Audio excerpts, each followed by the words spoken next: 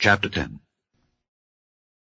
And the Lord said unto Moses, Go in unto Pharaoh, for I have hardened his heart and the heart of his servants, that I might show these my signs before him, and that thou mayest tell in the ears of thy son and of thy son's son what things I have wrought in Egypt, and my signs which I have done among them, that ye may know how that I am the Lord.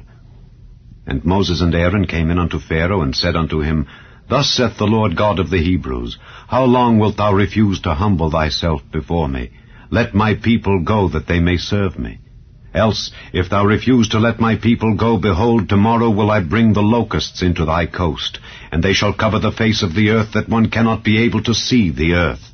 And they shall eat the residue of that which is escaped, which remaineth unto you from the hail, and shall eat every tree which groweth for you out of the field. And they shall fill thy houses, and the houses of all thy servants, and the houses of all the Egyptians, which neither thy fathers nor thy fathers' fathers have seen since the day that they were upon the earth unto this day. And he turned himself and went out from Pharaoh. And Pharaoh's servants said unto him, How long shall this man be a snare unto us? Let the men go, that they may serve the Lord their God. Knowest thou not yet that Egypt is destroyed? And Moses and Aaron were brought again unto Pharaoh, and he said unto them, Go, serve the Lord your God. But who are they that shall go?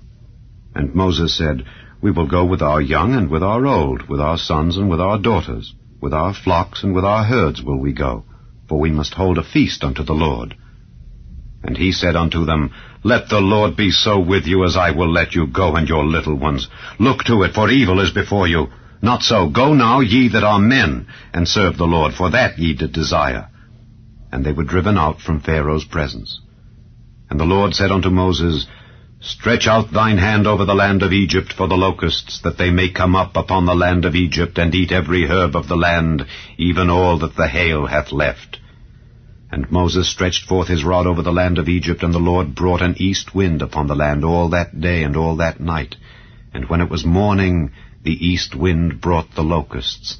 And the locusts went up over all the land of Egypt, and rested in all the coasts of Egypt. Very grievous were they. Before them there were no such locusts as they, neither after them shall be such. For they covered the face of the whole earth, so that the land was darkened. And they did eat every herb of the land, and all the fruit of the trees which the hail had left. And there remained not any green thing in the trees or in the herbs of the field through all the land of Egypt. Then Pharaoh called for Moses and Aaron in haste, and he said, I have sinned against the Lord your God and against you. Now therefore forgive, I pray thee, my sin only this once, and entreat the Lord your God that he may take away from me this death only. And he went out from Pharaoh and entreated the Lord.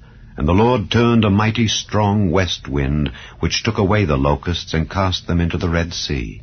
There remained not one locust in all the coasts of Egypt. But the Lord hardened Pharaoh's heart, so that he would not let the children of Israel go. And the Lord said unto Moses, Stretch out thine hand toward heaven, that there may be darkness over the land of Egypt, even darkness which may be felt. And Moses stretched forth his hand toward heaven, and there was a thick darkness in all the land of Egypt 3 days. They saw not one another, neither rose any from his place for 3 days.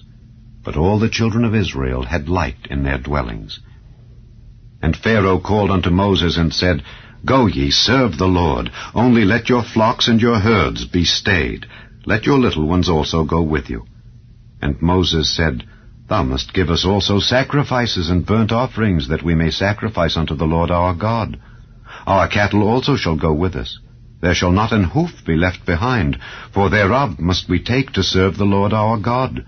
And we know not with what we must serve the Lord until we come thither. But the Lord hardened Pharaoh's heart, and he would not let them go. And Pharaoh said unto him, Get thee from me. Take heed to thyself, see my face no more, for in that day thou seest my face thou shalt die. And Moses said, Thou hast spoken well, I will see thy face again no more.